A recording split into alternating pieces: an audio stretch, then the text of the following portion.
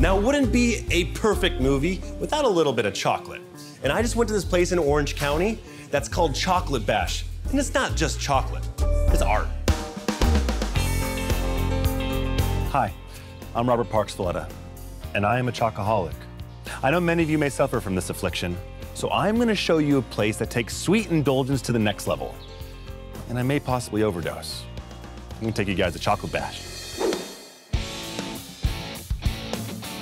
Who's responsible for all the chocolate?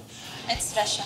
That's you? Yes. Hi, Rob. Very Hi. nice to meet you. Thank you. Nice to meet you too. Thank you. Rana. Nice to meet you. Nice to meet you too. Tell me how this all got started. It's a famous concept in our country from the Middle East, and we would like to bring it here to the USA.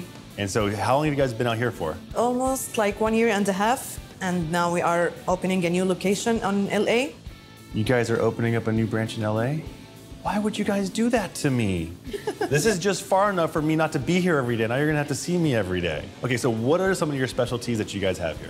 The most popular items we have are crepes, waffles, and pancakes. These are made fresh every day. And the toppings are a special Belgian chocolate, milk, dark, and white, that gives the delicious taste to everything added on. I don't want to keep talking about it. I think we should go back there and go make something because I have a chocolate problem. Yeah, sure. Let's go fix it. All right, thank you guys.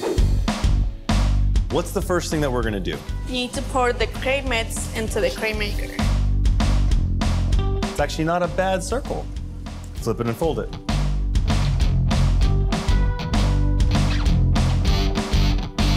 When you're at Chocolate Bash, you put more chocolate on top of chocolate.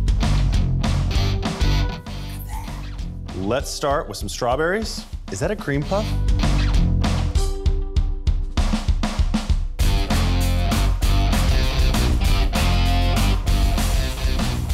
I have a problem. All right, cut. I'm just gonna be here for like the next day.